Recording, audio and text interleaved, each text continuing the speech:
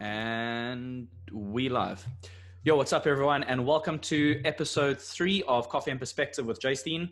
Today I have the great pleasure to bring you what I can call a friend of 25 years. I did the maths before this, Mr. Matthew Kemp. So I'm very excited to have him on today because although I do have quite a large entertainment network and a entertainment base, and a lot of my content is based around the arts and entertainment. Matthew is currently a director of a law firm in Port Elizabeth.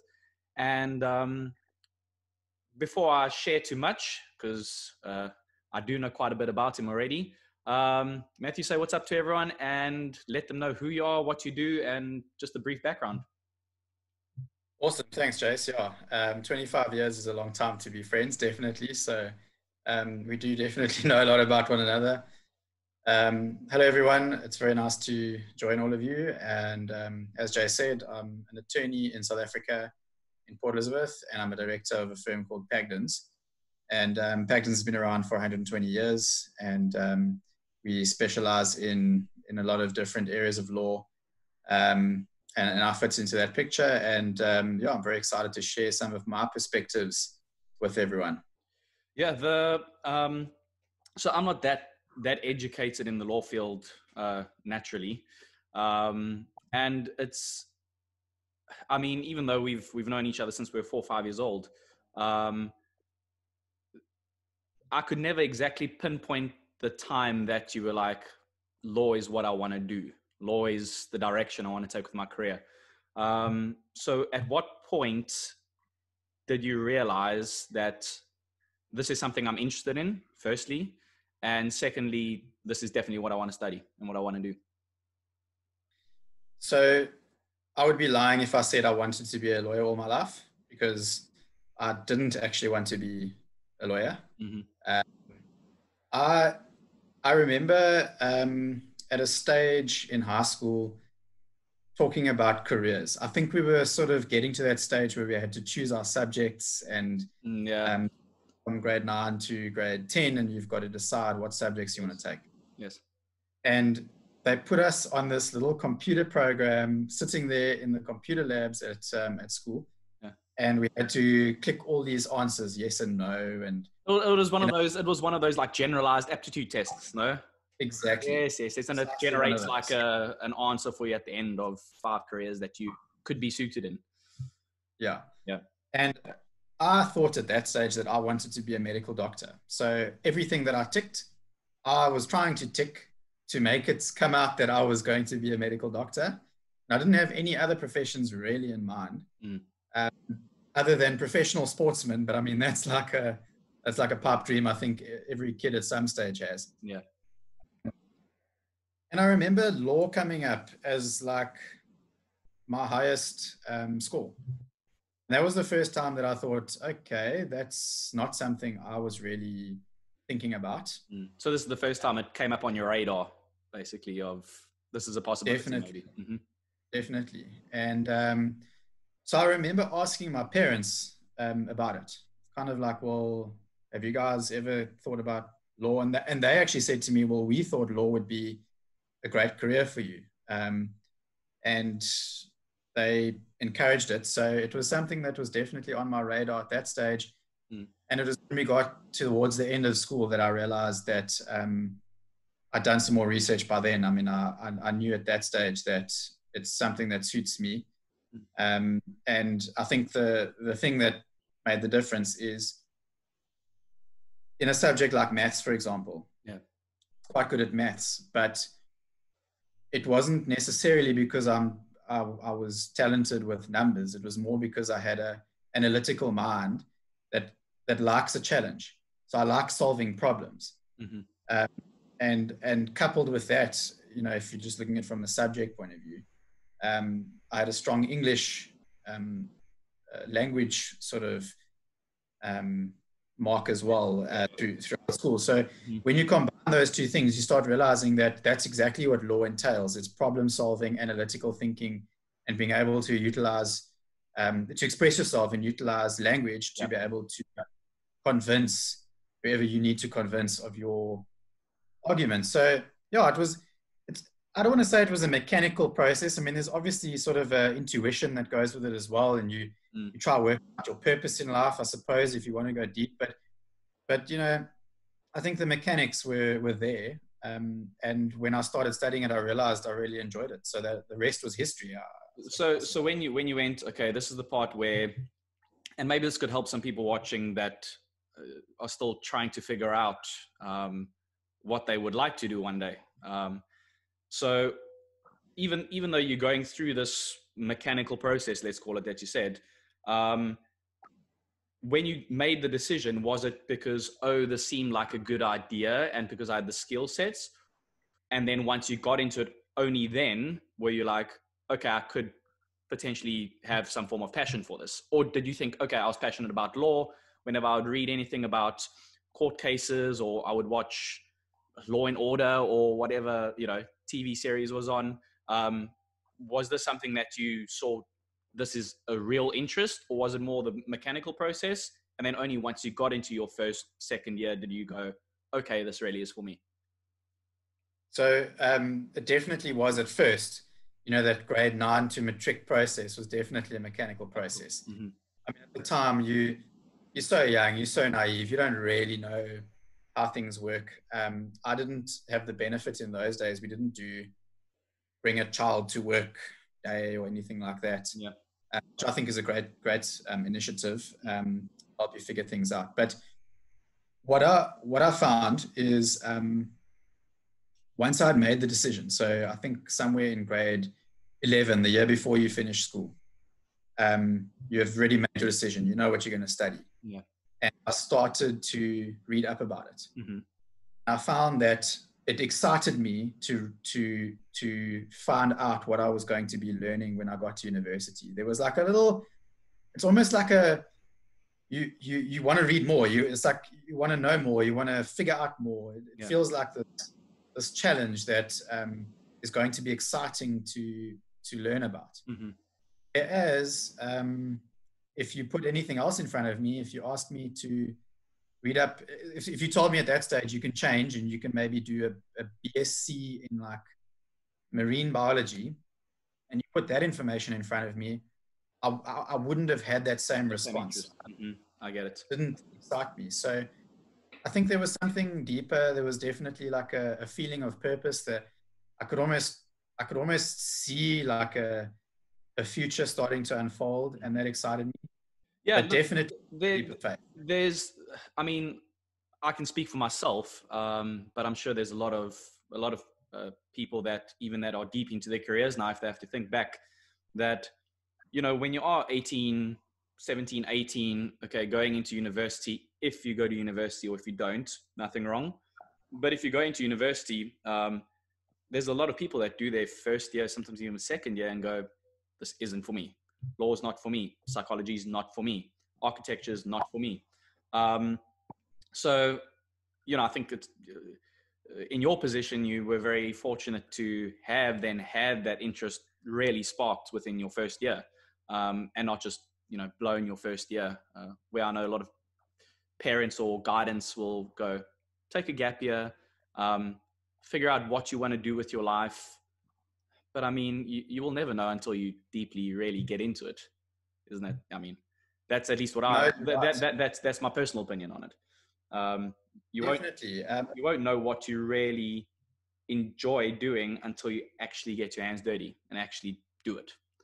You're not going to know if you enjoy law. Like I will never know if I would have enjoyed law because I never went into it. There was nothing that sparked that interest for me. So therefore I didn't get into it.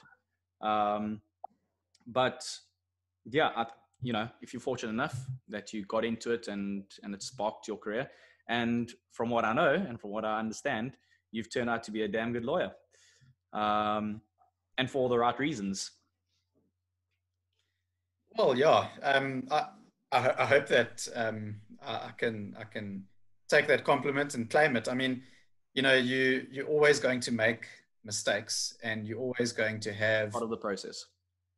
Yeah, there's always going to be someone in the other corner going, "Oh no, you terrible, or you this or you that." Yeah. But you know, certainly there's been a trajectory in my career that I can certainly claim as being successful and being something that I'm proud of. Yeah. And there was a process. I mean, I didn't rock up at day one of university and the lecturer just, you know, looked into me and said, "Wow, you're the chosen one. You know, you're just going to be this amazing lawyer in law," and yeah, everything just magically fell into place. Yeah.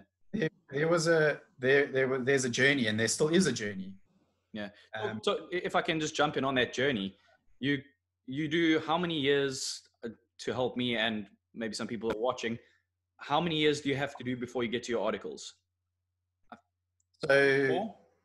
So in South Africa, to just do a straight law degree, it's a 4-year LLB degree. Yeah. And that's the path I chose. There are sort of other paths that are pressed. The standard that I took is 4 years at university. Then you do 2 years articles, correct? Correct. And so if you want to now articles is when you actually in the field with a firm that have taken you on, and you're basically learning on the job, correct? That's exactly correct. So once you share some insight or some through your journey after your varsity that got into the articles, share some of the good, and if you are able to, I don't know how much needs to be kept confidential, but share some of the bad that potentially, or some of the struggles that you had during your articles. Yeah, so look, I mean, you come out of university and you've learned textbook style, what law is, okay? And you then go into your articles at a law firm, and, you know, you start at an absolute, like, base zero. Yeah. Just knowing the 10 steps of law. Yeah, you know the subject. Textbook. Yeah. Yeah. So you kind of have a 2D view of law, and you walk into a world of 3D all of a sudden, and you've got to try and just hit the ground running. And a lot of the time, unfortunately, the people above you, the directors, the associates at the law firm you're working at, they've forgotten that when they started at that ground zero. Yeah. And they forget what you do know and what you don't know. Mm-hmm. So what happened with me is I was just like thrown in the deep end. I was given things that I had to do, that I had to just, which I know now. I mean, looking back, it was half ridiculous that I was getting given these things to do, but I didn't know any better. So I took things on and I ran with it. At that point of time, are you saying that you got given things that you weren't experienced enough with, or you had no clue what it was about, what you had to do because you had never learned that, or how was it over your head? So to give you an example, there's a process that any case that comes before court, the documents, which are often like this thick or thicker, have to be indexed. So you have to draft a little page or two, numbering, heading all the this page to this page, next one, this page to this page. And that needs to be handed in at court at least 2.5 days before the matter is going to be heard at court, right? So no one teaches you how to do this at university. And in my first week of articles, I was given 2 of these things to do, and each of them included 200 to 300 pages worth of documents. And I didn't know none of those documents made sense to me. I didn't know what order they were supposed to be placed in. I didn't know what they represented. It was like complete gibberish to me. Yeah.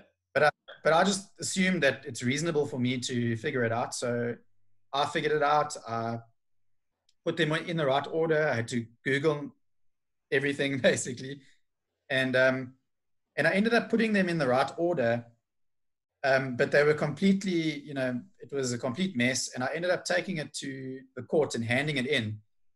But what they don't teach you is that when you hand it in at the court, you've got to tell the lady or the gentleman behind the counter, this case is on the roll next Tuesday. Otherwise, they have no idea what date it's meant. They've got no idea. And now, of course, they don't ask you. They don't say, is this on the roll in the next week or two? Yeah. They assume So it's like, okay. So I handed these documents in. Now, unfortunately, when you uplift anything from the court, you've got to write your name on a little register there. Yeah. So the following Tuesday, all of a sudden my phone starts ringing and it's my boss and he's saying, your name's just been read out in court. Now, in open court, there's like 50 different people sitting there. Some of them were people that I studied with. People sending me, in those days, it was BBM, people sending me BBMs. Your name's just been read out in court. The judge is angry with you. They're saying, what? Who's Matthew Kemp? Where's the court? Where are the documents that are meant to be in this court file? And they were ready to throw the whole case out. And I was confused and I was stressing. Yeah. So anyway, I said, well, I handed it in, and lo and behold, the court documents were sitting there at the general court office with the lady who I gave it to. She didn't know where to put it because I didn't tell her what day it was on. What day it was on the roll, yeah. And so in my first 2 weeks, I became the notorious candidate attorney who didn't know how to index a file and they never came to court. And that never came to court. So my advocate was obviously very angry with me. The judge was very angry with me, and my boss was very angry. Yeah. But so you learn. As you learn. And is that one of the more memorable stories that you have for your articles?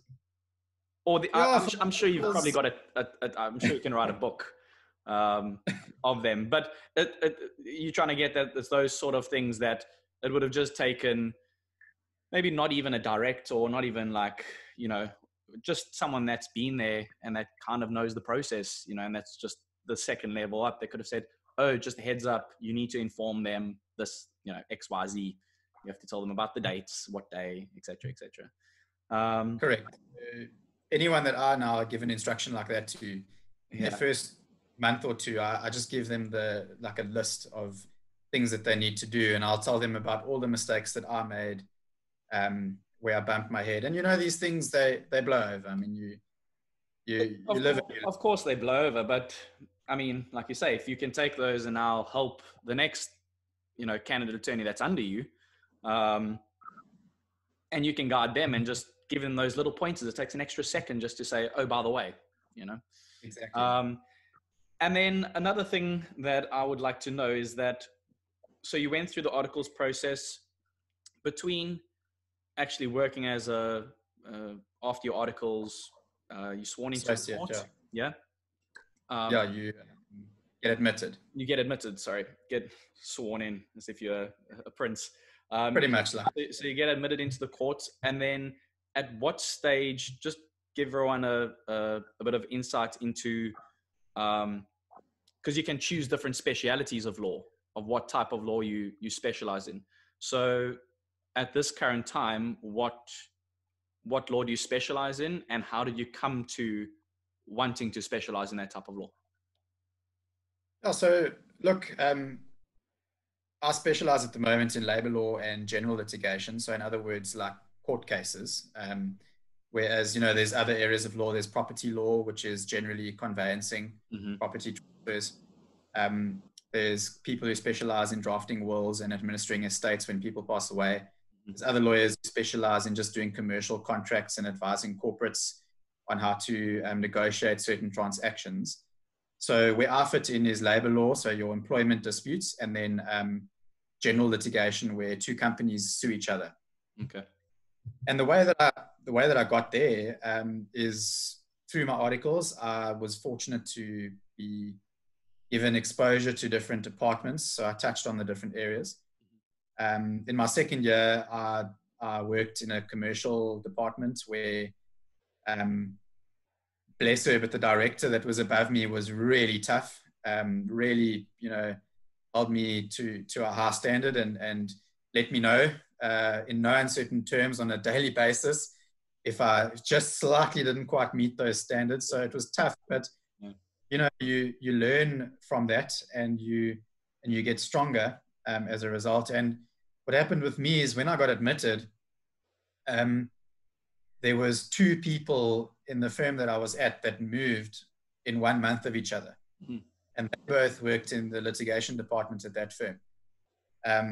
So while at the time I was starting to specialize in labor law because it was something that I had a special interest in, there was a need in the law firm that I was at for someone to step into the litigation shoes. Yeah.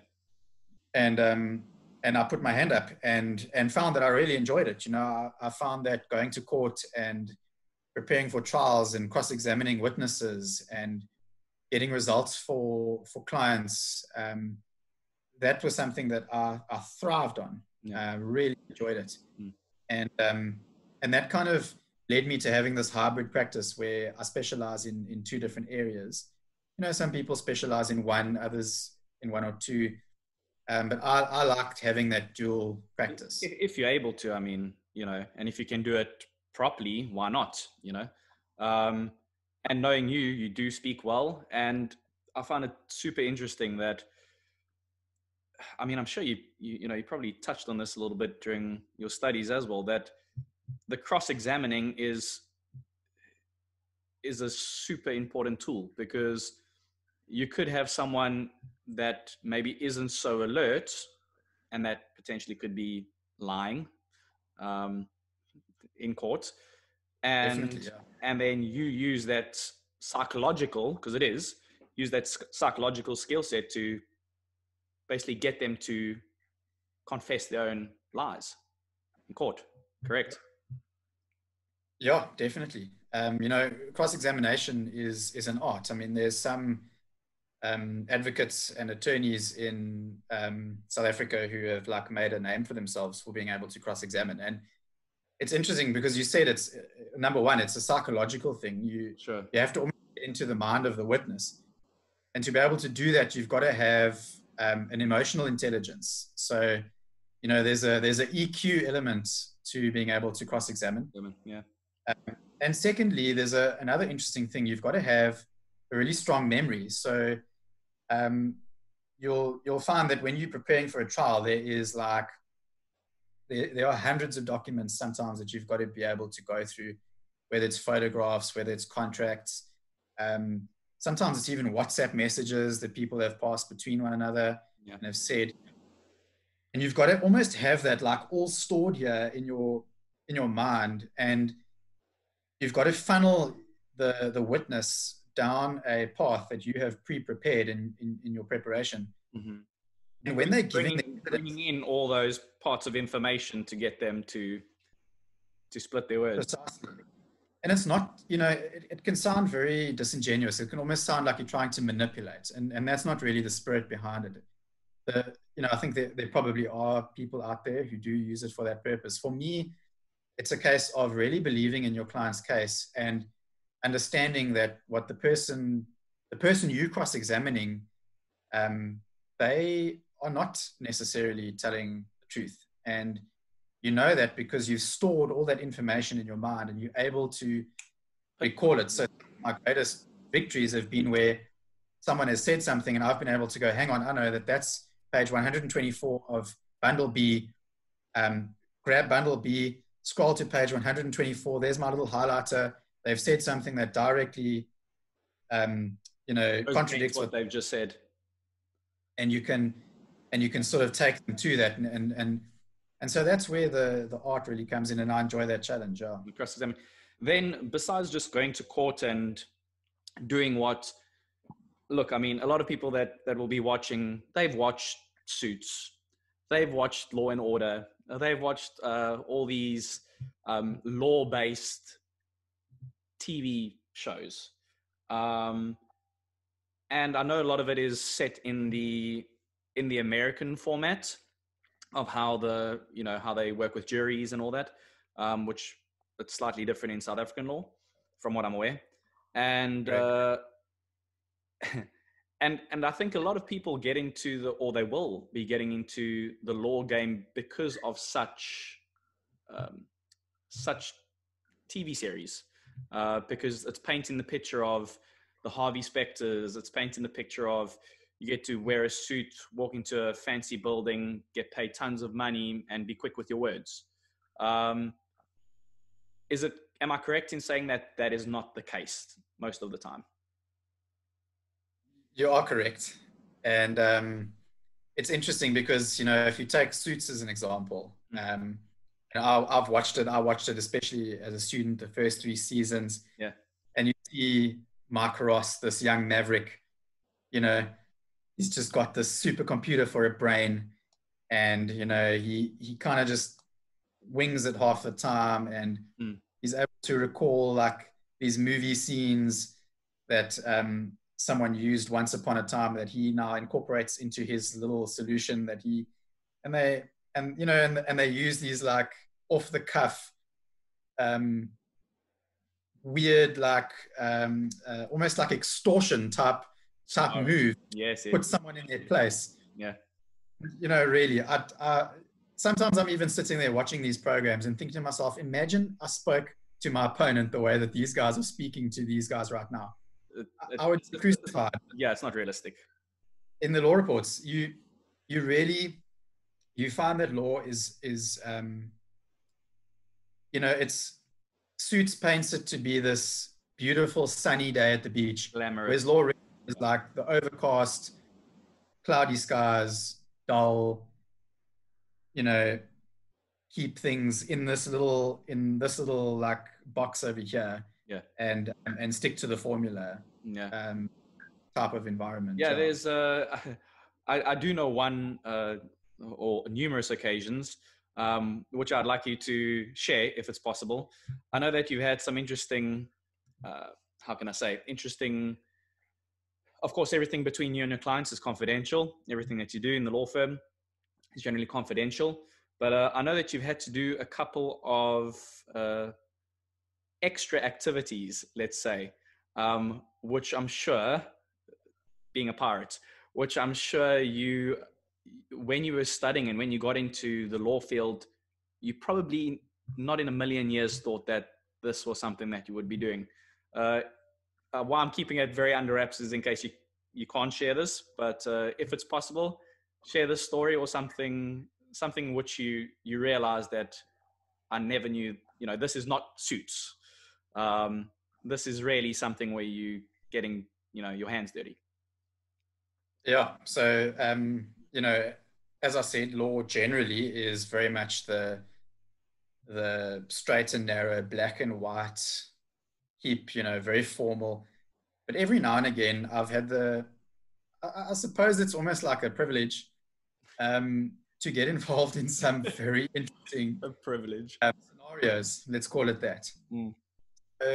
I just have this knack. I don't know what it is about my career, and it keeps it interesting. But I seem to find myself in some very interesting situations that I didn't expect as a student. And the one in particular that I know you're hinting towards is a story where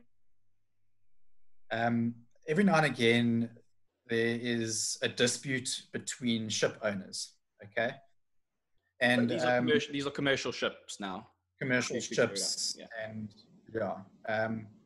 So one is able to, if a particular ship owned by a ship owner comes into the port of Port Elizabeth, sometimes an instruction will come through for us to bring an application to court to do what's called arrest that ship. Okay, so that's just it's the term used to say that you get a court order that can be served on the captain of that ship that says you may not move out of these waters until such time as your ship owner has paid whatever it is that he owes, maybe lawsuit, company or whatever, or it's been settled or something. So, the very first one of these that I ever did, I just moved to Pagdens, which is the firm that I currently practice at, and I'd never done anything like this before. You're the new guy at the firm, so you also want to prove yourself. You want to show that you can do your thing. So this instruction came through, and I decided that I needed to go out. The sheriff of the court has to go out to the ship, and he has to physically get onto the ship to serve the court order on the captain of the ship. I mean, so that the captain of the ship knows. And in an age of emails, you would think that you would just be able to email it through, but the court rules are very clear. It has to be served physically. So I went out on this little, it was smaller than a tugboat. It's called a port boat. It's like a tiny little thing with a crew of 4 people from the harbor. And off we went about 5 nautical miles out to sea to the side of the ship. And we thought, okay, well, the sheriff can now climb up the side of the ship, and these guys on the ship threw down this little rope ladder. Like you said, Captain Phillips, that little the little rope with little wooden slats that go up the side of the little wooden, exactly the kind of thing that you climb up when you're a 5-year-old at a park. Yeah. When you're playing at a jungle gym. Yeah. The sheriff that was with me, Sham, he was a very large gentleman. He told me he weighed 150 kilograms.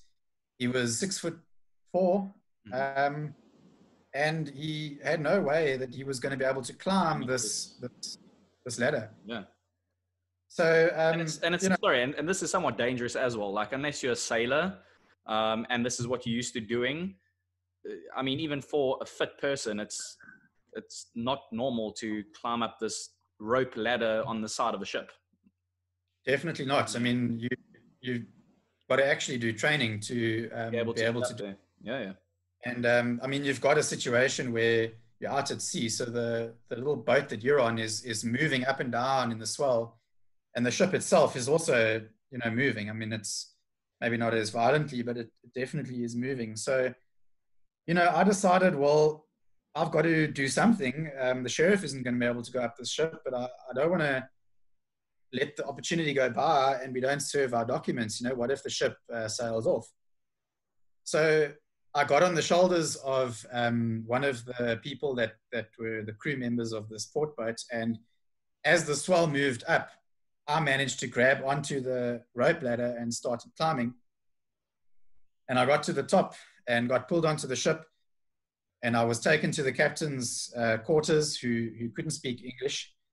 And for the next hour of my life, I sat locked in a captain's cabin, arguing with this gentleman about the court serve on him. Who could barely speak English.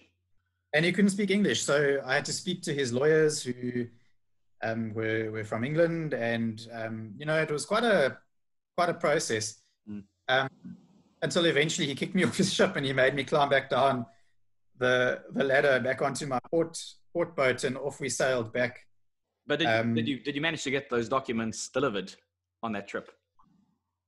Yes. So I told this gentleman that if he didn't accept the papers, I was going to send the port police to arrest him. Yeah.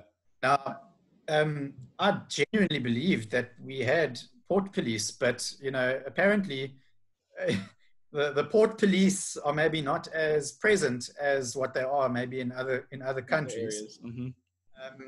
So anyway, but the whole thing eventually ended up with us going back out again on the boat after the captain's lawyers had explained the process to him.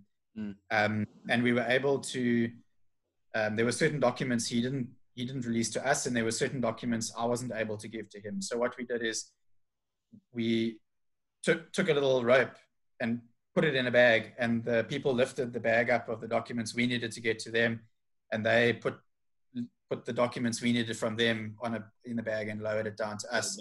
Yeah. So lawfully everything was done properly, but it was definitely a scary moment climbing up the side and if I'm correct in saying you've done this on more than one occasion, this wasn't just the only occasion.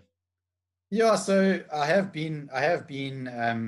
done these things a couple more times, but what happened since then is the sheriff had an accident, falling off one of these rope ladders, and he passed away, unfortunately. And he passed away. Yeah. So what happens now is instead of us physically going out with the port boat, we just sit in the port controls offices and we radio through. And the law has been adjusted to cater for these dangerous situations. To climb on the ships. Yeah. So but I'm glad you told that story, because, like I say, there's a lot of people that have this painted picture, or this painted perception of law being, oh, you just battle it out in court and you just try to get the upper hand and get the evidence, and everything else that you see, and you wear a suit and tie and you make tons of money. But yeah, I think that's a very somewhat humorous, but also important story that I wanted you to share, if it was possible, because that people can know that it's not just, what you might think a lawyer has to do or someone in law has to do, but there's a lot more to it, like climbing up rope ladders. And then just for the people that are going to be watching on Facebook and YouTube,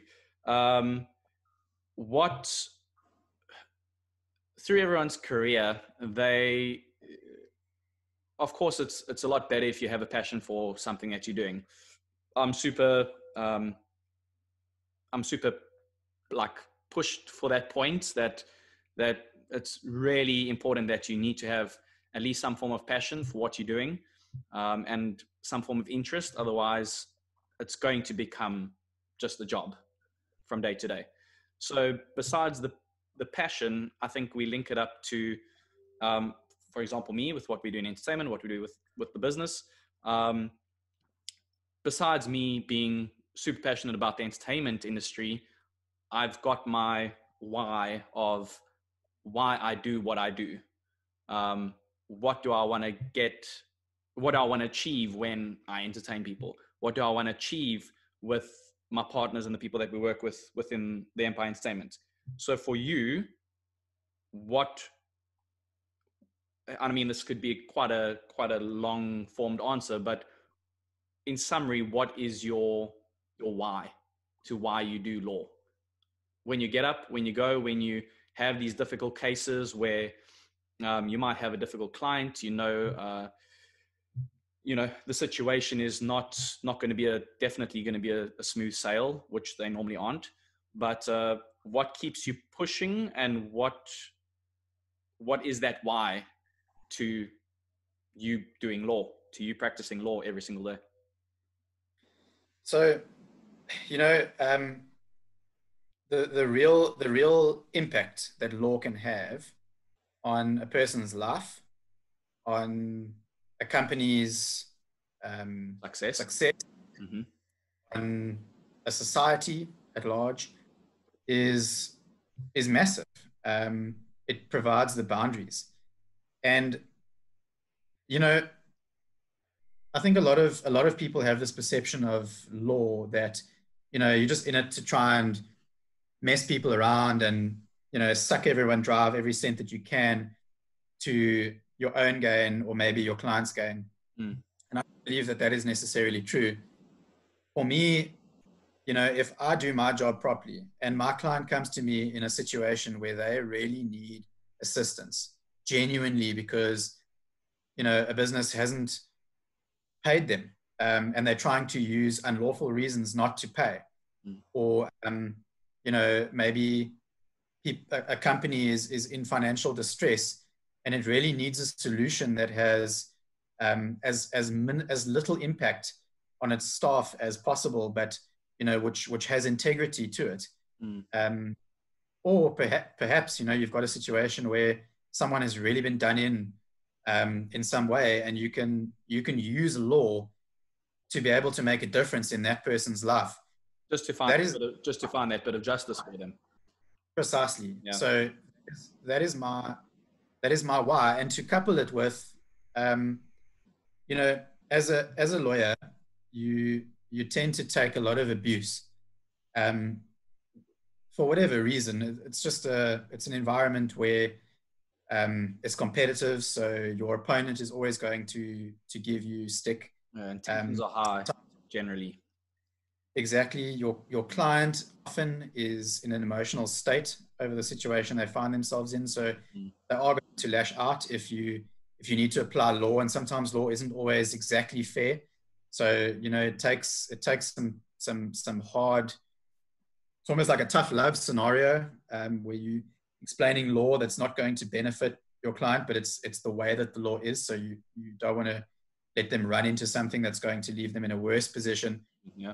And knowing that if I'm able to do my job properly, I can bring cases to court that is going to benefit those people, maybe change law in a way that's going to help make things more clear, or make society a better run organization, if that's a way to put it. That gives me a sense of purpose, to know that I can have that impact when I'm doing my job properly. Yeah. So the making the difference in someone's life, or someone's corporate life, which indirectly will impact hundreds of other lives potentially. Correct. Yeah. With the decisions that they do. Mr. Matthew Kemp, I appreciate your time. Before we go, let everyone know, I will link it in the description once we're done with the live chat, just that when people watch it back, they will be able to contact you, whether it be just to say about something that they found interesting, or something that really hit a point with them during our chat, or whether they'll just like to connect. Maybe someone's needing some legal representation, and if it's not particularly your specialization, you've got some very talented people within your firm that you can connect them with. So just let us know, where can we connect with you? Where can people make contact with you directly? Sure. So I am on LinkedIn and Instagram. So if you wanting to contact me on LinkedIn, it's Matthew James Kemp. You'll find me there. And then on Instagram at mattkemp021. You can direct message me on Instagram, and I'll be happy to help anyone where I can. Great. Yeah, sure. So I'll find your direct links so that people can just click on it. They'll be able to connect with you in either way. So for those of you that are watching, I hope that you got something out of this between Mr. Director Kemp and myself. I know it's out of the usual of what I generally like to speak about. So this is some really interesting and insightful facts into the law world, because like it or not, the law affects all of us in some shape or form. So it's something super interesting, and something that we should kind of have a bit of I've learned quite a bit from chatting now, to get some deeper insights, that we know who we can contact when we need the help, and so that we don't get misfairly treated throughout life in any corporate ways. Kemp, I thank you for your time. For those that are watching, please like, share it with those who might find this interesting. Your mother, your father, your aunt, your uncle, whoever. And yeah, it's been a pleasure having you on as my third guest. This is Coffee and Perspective 003 with Jace and my good friend and advocate. It sounds so strange saying it, Mr. Matthew Kemp. Thanks everyone, and have a good day. We'll chat soon.